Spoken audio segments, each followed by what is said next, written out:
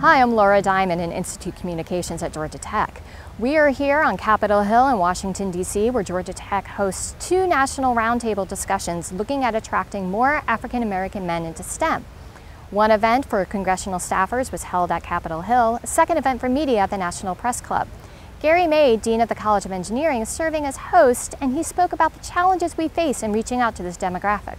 African American men face unique challenges. They by and large come from under-resourced, disadvantaged environments, so there's a resource challenge. There's also a role model challenge. Former Surgeon General Joycelyn Elders said, "You can't be what you can't see," and engineers, by and large, as a career, as a profession, we're not visible to that community. Mathematics and science, those are the foundations of STEM.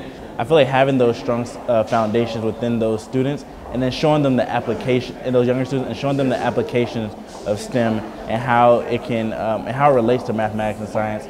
I feel like that can increase the number of African American men in STEM. I think it's a huge competitive advantage to have an engineering education, and I would love for my fellow black men to have that competitive advantage. I've been afforded so many opportunities just because of my ability to solve problems and my ability to think critically. And a lot of people are missing out on that opportunity because they're not exposed to engineering, they're not exposed to science in the way that makes it interesting to them.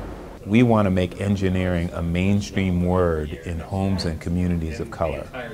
And in order for us to do that, we really have to hit it in through multiple channels, through television, through radio, through the web, a constant message to homes and communities of color that engineering is the future and that there's a promise and a joy in engineering.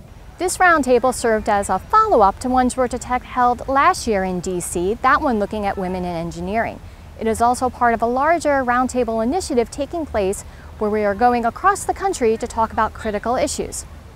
For more information about our experts, please visit amplifier.godtech.edu or learn more about this story and other events in our news center.